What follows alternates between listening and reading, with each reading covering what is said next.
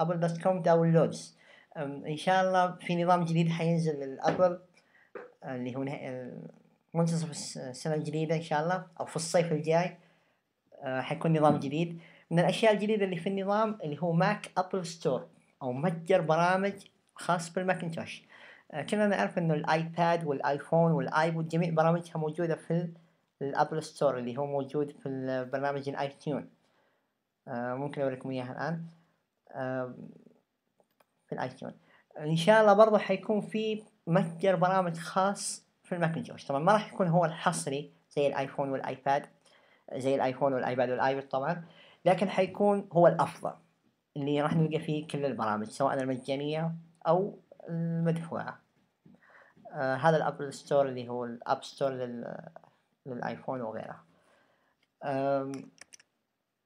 ممكن نبحث عن اي برنامج نبغاه هنا. موجود هنا الكاتيجوريز اللي هي مثلا برامج الصوت، برامج مثلا الايميلات، التعريف، مثلا برامج الايقونات، شاشة التوقف، برامج الانترنت، الادوات الاضافية، ادوات السيستم، الفيديو. ممكن نبحث هنا ونشوف البرامج اللي احنا نحتاجها. انا افضل اي برنامج نشوفه في اي موقع او في اي منتدى نرجع نتاكد منه هل هو موجود هنا ولا لا. اذا كان موجود نحمله من هنا من المصدر هذا افضل. اذا ما حصلنا هنا مو معناته اني ما اقدر احمله من اي موقع ثاني، لكن طالما انه هنا موجود في ابل داونلودز فهو افضل. راح اتكلم الان عن البرامج الترجمه والقواميس اللي انا اركبها دائما على الاجهزه. عندي برنامجين. البرنامج الاول اللي هو هذا Arabic plugins. هذا مش برنامج، هذه إضافة اللغة العربية في برنامج الدكشنري. هذا برنامج يجي من أبل نفسها. ما يجي فيها اللغة العربية أساس فيها، فحنا نضيفها اللغة ونفعلها. تثبيت، نحمل الملف هذا طبعا راح أعطيكم الرابط موجود تحت. تثبيت عادي continue إلى آخره. ندخل على البرنامج الدكشنري. بعد ما نخلص ندخل على الدكشنري. طبعا هنا اللغات اللي موجودة ممكن ندخل على dictionary preferences. هذه اللغات اللي موجودة عندي. العربية نأشر عليها. الآن صارت موجودة عندي اللغة العربية. ممكن أبحث عن أي حاجة. عفوا، صارت عندي ترجمة مباشرة على طول. في برنامج ثاني اللي هو الترانزليت. برضه راح أعطيكم رابط مباشر. البرنامج أحيانا أنسى أضيف اللغة العربية فيه. فممكن نفتح البرنامج. طبعا حجم الترجمة أو حجم الملف باللغة العربية جدا بسيط اللي هو 3 ميجا. ممكن من البرنامج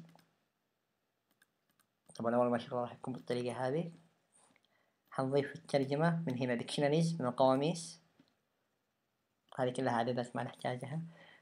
ممكن نضيف تفتح لي زي هنا طبعا فاضي لأنه ما عندي أي قاموس لأي لغة. ممكن نحط إضافة install local dictionary. هذه إذا كان ملف الترجمة عندي. طبعا ملف الترجمة موجود أنا حاطه هنا في المجلد هذا.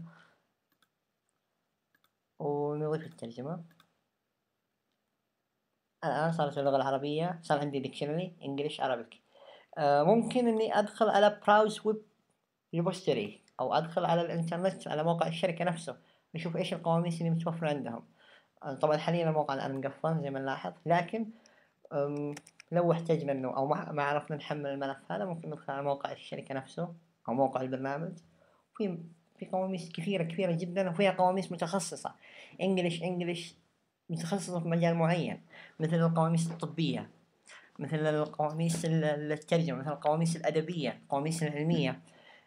موجودة في اختلاف لغاتها سواء إنجليزي أو إنجليزي أي لغة ثانية.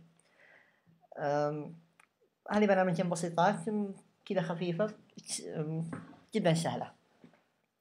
الآن وصلنا لأهم نقطة أنا حابب أتكلم عنها اللي هي المايكروسوفت وورد.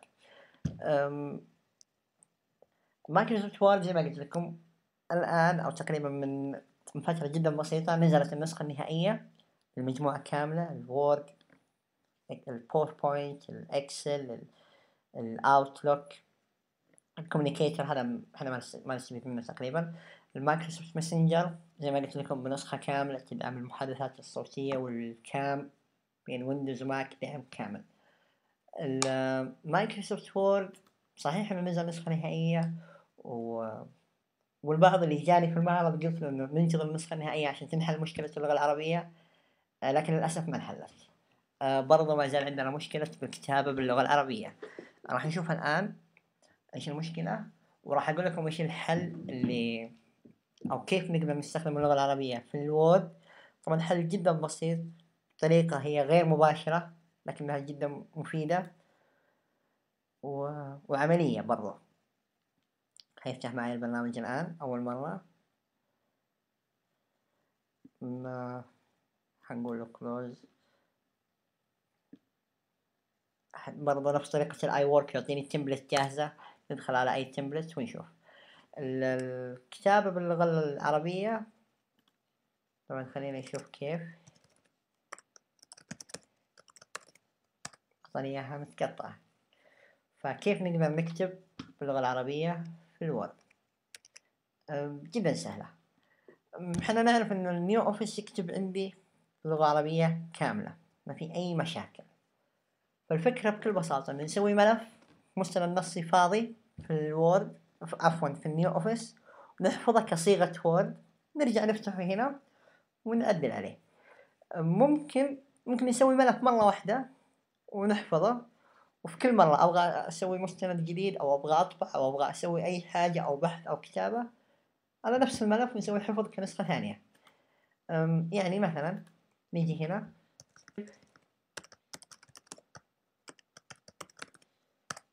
الآن بعد ما كتبنا بالعربي بالنيو اوفيس هنحفظ النسخة كنسخة وورد. من هنا فايل سيف از او نضغط على اختصارها اللي هي العالي اوامر وحرف الاس العالي اللي هو الشفت، نقول له طبعا حتكون في البداية زي كذا عشان نختار المكان. نقول له مثلا سطح المكتب، نقول له نوع الملف حفظ كنسخة وورد 2007 اللي هي DOCX، ونسميه أي اسم مثلا الكتابة بالعربي.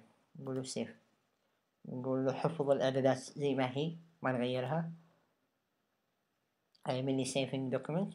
الآن خلاص قدرنا نحفظ الملف. نطلع من النيو أوفيس خروج أو أوامر كيو. صار عندي الملف الآن هنا بسطح المكتب، نفتحه بالوورد زي اليمين Open with، نقول له مايكروسوفت وورد. هيشتغل معايا الآن وحيقرأ لي العربي، نسوي له تعديل عليها وخلاص صار عندي الآن ملف الوورد يكتب كتابة عربية دعم كامل 100%. نشوف الآن، عفوا نحول اللغة العربية.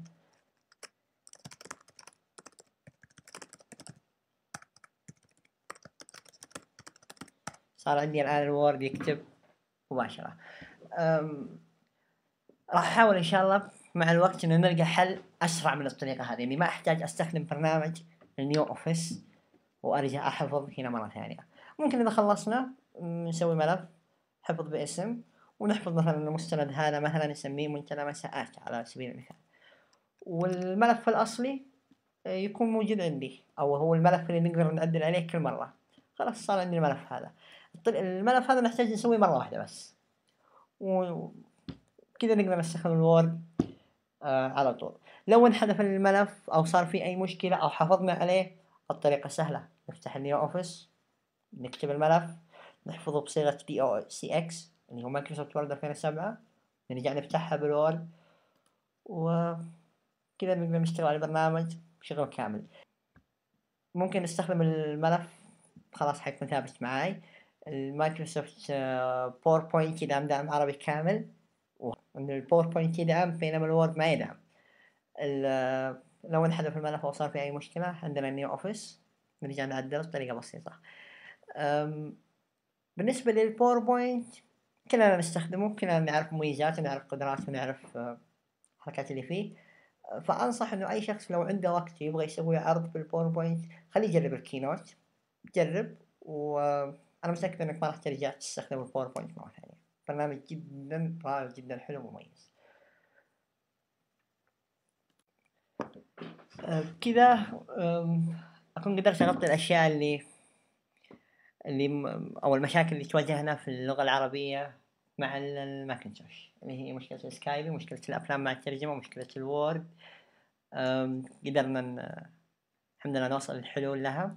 الوورد زي ما قلت لكم أنا أحاول أكثر أن نلقى حل مباشر، بحيث أنه ما نقدر، أو بحيث أنه ما نحتاج نستخدم النيو أوفيس أو ملف محفوظ، أو يعني الطريقة أنا رغم من أنها طريقة بسيطة لكن مع ذلك طريقة غير مباشرة، فنحاول إن شاء الله نوصل لحل مباشر للمشكلة هذه. مراسلتي ممكن عن طريق موقع مساءات، منتدى مساءات. ممكن أي شخص ممكن يراسلني عن طريق الموقع، ممكن يضيف موضوع راح أرد عليه إن شاء الله مباشرة. ممكن كمان بصفحة اليوتيوب، لو أي شخص حاب يدخل على الصفحة برضه موجود عندكم، عشان ممكن تراسلني من تحت المقطع موجود اللي هو، أو تدخل على البروفايل تبعي اللي هو يوزر مشعل. ممكن تدخل على الملف، ومن هنا إذا كنت مسجل في اليوتيوب فهو أفضل، لأنه حيكون على طول شغال عندي الإيميل send message ترسلني، أو عن طريق إيميلي الشخصي اللي هو الفالح202@hotmail.com. ترسل لي إيميل أفضل، الماسنجر أنا شخصيا صراحة ما أستخدمه، راح أرد إن شاء الله عليك مباشرة. لو كان سؤالك ممكن مفيد للجميع، حنزل إن شاء الله فيديو على اليوتيوب إن شاء الله بالقناة هذه. الأشياء اللي راح أتكلم عنها إن شاء الله كثيرة، راح تنزل الأفلام بشكل مستمر بإذن الله. راح أحاول أغطي النظام الماكنتوش أكبر قدر ممكن، حسب أسئلة الناس، حسب تساؤلاتهم، حسب استخداماتهم، باختلاف الأشخاص. أتمنى إن شاء الله إني أكون قدرت أوصل لكم المعلومة بأسهل طريقة. تحياتي لكم، مشعل. مع السلامة.